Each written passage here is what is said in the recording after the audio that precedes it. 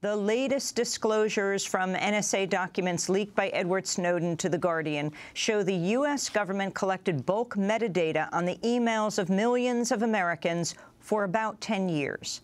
Under a program that fell under the overall NSA domestic surveillance operation known as Stellar Wind, the government swept up information including email accounts and IP addresses, but not the contents of the messages themselves. The program began by targeting emails with at least one party outside the U.S., but expanded in 2007 to domestic messages. The Obama administration continued the effort after taking office before shutting it down in 2011. The disclosures confirm the claims of William Binney, the career NSA official turned whistleblower.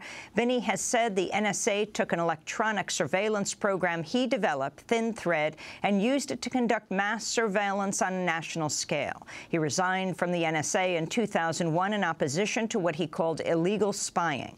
According to The Guardian, the collection of Internet metadata appears to have triggered the famed March 2004 confrontation in the hospital room of then-Attorney General John Ashcroft when he refused to sign off on reauthorizing the warrantless surveillance program.